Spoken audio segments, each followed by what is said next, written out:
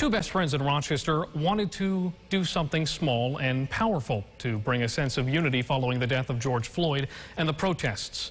Their simple message went viral, and it even got the attention of a country music superstar.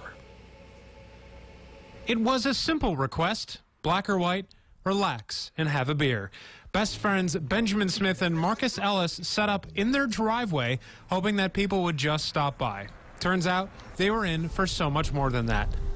Now, sure enough, this message even made it to Brad Paisley. Old pine, let's all have a few. I'm so inspired by you. Yo, it means the world, from space and back to another galaxy to the other Milky Ways and the whatever. It means a lot.